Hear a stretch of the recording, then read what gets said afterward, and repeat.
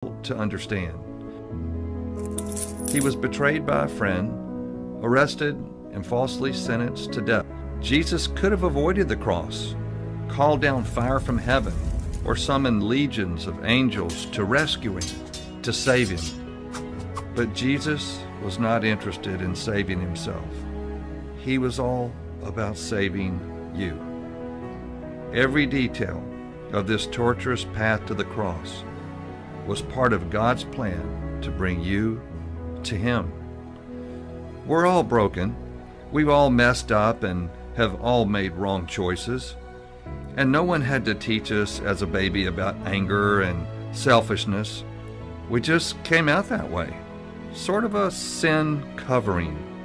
But on the cross, with His blood He shed, the Bible says Jesus blotted out our record of sin, nailing it to His cross.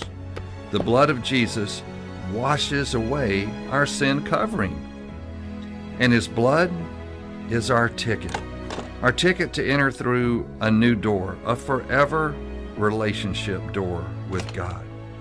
So what do we do with this great news?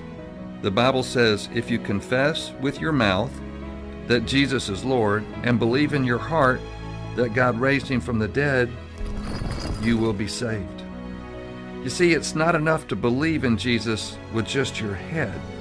You must believe with your heart. Now, there's just one person alone at the foot of the cross. It is you. What will you say to Jesus? Say, thank you, Jesus, for shedding your blood for me. I'm giving you my heart today, Jesus. I do believe you died for me and that you were raised from the dead for me. Please give me a new heart and a new life right now. Jason Blood Church coming to you today. God bless each and every one of you. Pay attention to the salvation message at the beginning of the video. We're a group of Bible-believing Christians. We rightly divide the word of truth. 2 Timothy 2:15. You get saved by the gospel. 1 Corinthians 15:1-4. Jesus died, buried, and rose from the dead. The blood sacrifice atones past, present, future sins. Turn from the world to Jesus and the cross. Put your faith and trust for salvation in Him. Subscribe if you're new and thumbs up. We'd love to have you join us. Taking a look at Zechariah chapter 9, verse 9 through 11. Something very interesting here. This is, in fact, a very devastating set of passages to amillennialists and postmillennialists. For just as sure as the world in verse 9 is the first advent, and verse 11 also is the first advent, but the key that we're going to find out right in the middle of these two verses is the second coming of Jesus Christ that has not certainly been fulfilled as of yet. He will return to rule over His proper place. Let's look at the verses. Zechariah 9, verse 9, the Bible reads, Rejoice greatly, O daughters of Zion. Shout, O daughters of Jerusalem. Behold, the King cometh unto thee. He is just, and having salvation, lowly, and riding upon an ass, and upon a colt, the foal of an ass. So that was Jesus Christ riding in to be crucified. Yes, He came to save the world. Verse 10, right in the middle, we're going to see second advent in this verse.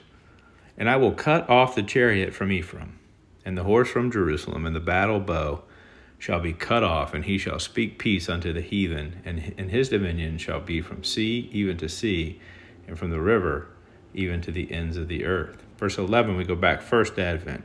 As for thee also, by the blood of thy covenant, I have sent forth thy prisoners out of the pit wherein there is no water. So we were saved from the pit of hell. We were saved from not having living waters. And it was by the blood that covenant saved us. Amen. And so we see first advent here after verse 10 was second advent. And so, these people that reject the premillennial approach to prophecy, the pre-tribulational viewpoint, this is a tough passage for them to deal with.